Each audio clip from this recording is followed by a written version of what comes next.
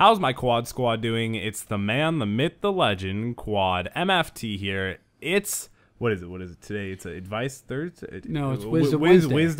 Wisdom Wednesdays. Yeah. Wisdom Wednesday. The day everybody waits for. The middle of the week, Wisdom Wednesday. Even though it's Thursday. Yeah, well, it doesn't matter. That people are listening to this for days. We do. All right, you ready for the first one? I'm ready. I'm ready for summer. Let's go. I'm ready for summer. I love summer. All right. As you know, just recently summer started. Well, today I had to say goodbye to all my friends and amazing teachers at my amazing school. I'm going to go to a different school for the next few years to get a head start on my career choice, and none of my friends are going.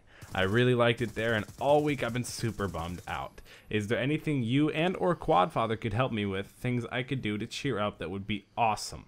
It would be amazing if this was on a Wisdom Wednesday episode. Well, Wisdom Here Thursday. I keep up the good work, or keep up the good work on the videos, and thank you. So basically, he wants to know how to keep up with his friends and to keep a good attitude. Keep it up. Okay. No, we can't just answer it like that. No, I'm saying that's what he's saying. Oh, what yeah, he could do yeah. to cheer up, that would be awesome. I'd say, don't try too hard to stay in contact with your friends from behind. Yeah. I mean, still keep in contact with them. Don't ignore them. That's just not a good decision. You're not being the original friend that you kind of signed up with for friendship. Right. And, the truth is, relationships only last so long. Oh, yeah. So do what you can to keep up the ones you have, but you're going to meet some new people, and you're going to be doing new things. You kind of get to pick and choose who you get to keep, too. Yeah. Well, I mean, I think as you move through phases of life, you keep a friend or two, and then you move on. I mean, unfortunately, sometimes people are in your life just for that period of time. That's true. And as special as they are, you're going to move on. You're going to have new friends. You're gonna have new interests. So you're gonna have new things going on. Yeah, and what the basis of a friendship is things you have in common and things you both enjoy and experiences you have. So you're gonna make some new friends. Be open to it, but do like Quad said.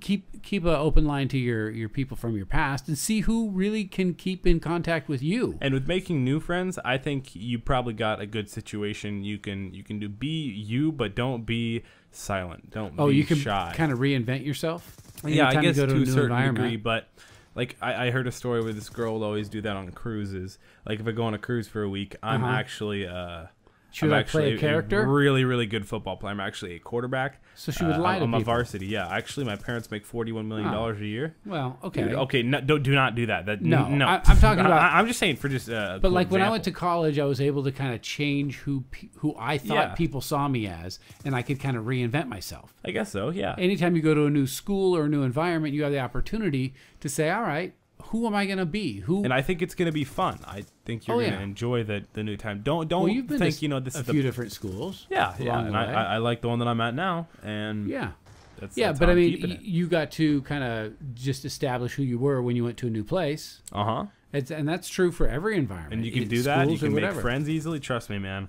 It's going to be all right. Just I want to say just keep just a second of bravery to push through. Yeah. Don't look back too much. Just keep looking forward. That's what's in front of you. There you go. That's perfect. Keep looking forward. All right, I'm ready for the next one. Enjoy. Are you ready for you just said it? I'm ready. One? All right, let's go. Hey, Quad and Quadfather. First of all, I love your videos and keep up the great work. So my problem is that my parents and I are forcing me to go to church. While I'm not a Christian, I talk to them about it, but they won't listen to what I want to say. Do you guys think I have anything to do? Because it's really pissing me off to go there. You can call me Tommy, and I'm 16 years old.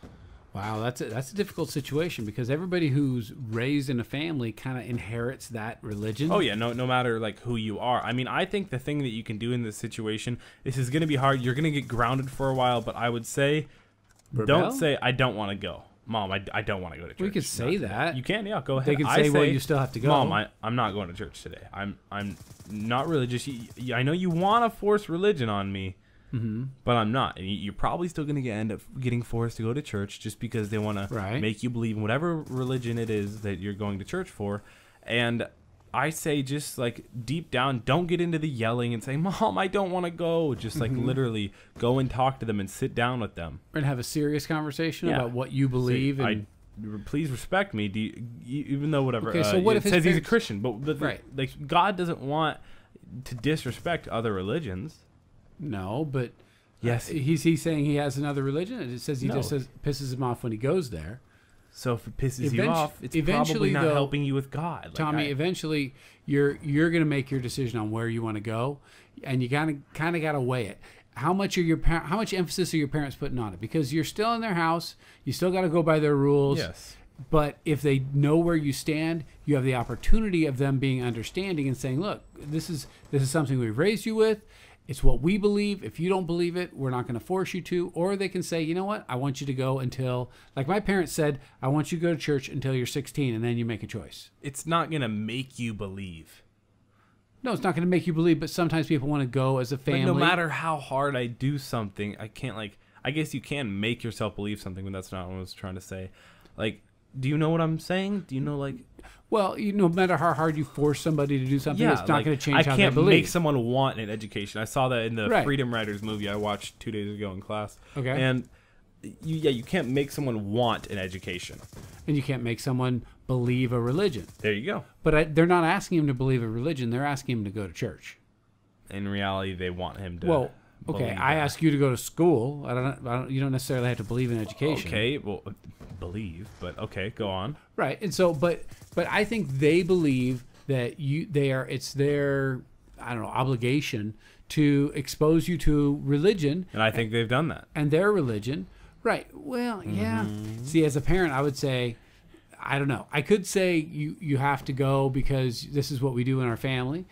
And if they force you to, then don't let it control you. Don't let it piss you off. If you're going to have to go, like Luke said this, or Green Goblin HD in one of his videos, he said, your mom's going to make you go shopping with her. Yep. It's your choice to make it good or not, so why not make it good? Right, and that's every situation. If you have to, utterly. I say try before not to go. Present it not professionally. Right, not in an argumentative way. Because if you try to pull the power struggle thing, if your parents should win that power struggle and you should lose if you just try to say nuh-uh. They'll say, "Oh yeah, you want it." But if they actually understand where you're coming from, you have a better chance. Some parents can be delusional. So yeah, or what trance your parents are. People are people. Kids are delusional. Parents are delusional. You're delusional. All right, you want to move on to the next question? Your mom's delusional. Yes, let's move on. All right. Thanks, hey, Quad. Tommy. I'm 16 and my friend is 14. We both want to vape or have an e-cig. Okay. We both play sports. However, my brother's 18 and can hook us up.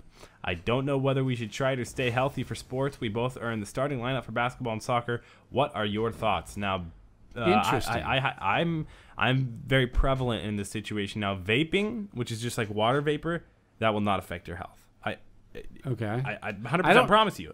I know it's another nicotine delivery system. No, it is not. It's not. Did you not listen? It is not nicotine. Right. No, Vape is not nicotine. Some are. But I don't know, so teach me about the vape that you think you're going to use. They probably don't want to use a nicotine vape. That's why they mentioned e-cigs and vapes, because they probably believe the e-cigs are actually like they are nicotine too. But okay, what I say really quickly is e-cigs, don't do them. They're dumb. They're nicotine. It's just like doing a regular cigarette, but probably not as bad for you. Probably not as bad because you're not burning stuff. You don't want nicotine, dude. It's no. I've been down that road, and nicotine is a subtle drug. It's not like a hallucinogen or anything. Oh, it's a subtle drug that works very hard on the. It has a high addictive rate. It has a high relapse rate, and I'm very proud that I don't use nicotine. I don't chew. I don't smoke. Because it was really hard to quit. So I wouldn't dance on that if you didn't. Not with the e-cigs. Don't mess. That's just dumb. In my opinion. So there's a difference between e-cigs and vapes. Huge. Okay, and vape. I think it's okay to do it. Just don't post it on social media. What's in a vape? Water vapor. That's it. And flavoring. Okay, so you're basically inhaling steam with flavor. Yep.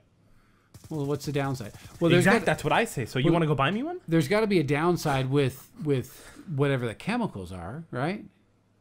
Possibly. Who knows? Really. That's the thing. My impression is they outlawed it in L.A. You can't do them at all. E-cigs, not vapes. Okay. And of course, in a restaurant. Right, in a restaurant. Yes, of course. But if it's just water vapor.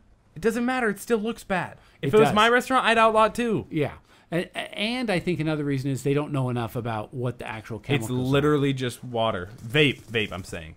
Okay. Not hookah, not e-cigs, but literally, I think it's okay to vape. It's not going to mess with your basketball, soccer, football, anything like that. Make sure you don't post it on social media. It looks really dumb. But he says, should I be healthy or Yeah, he thinks Yeah, he so. thinks vapes aren't healthy, but it's Right. up to you. It's always your decision, man. I hope you It's guys your choice. enjoy. Make an informed choice. Learn about it. There you go. There you go. Quad and Quad All Father. right, All right. Quad Hope you Squad. guys enjoyed. Make sure to subscribe and join the hashtag Quad Squad. It's been Quad MFT, and I'm Audi 5000. And I'll see you at the Vape Lounge.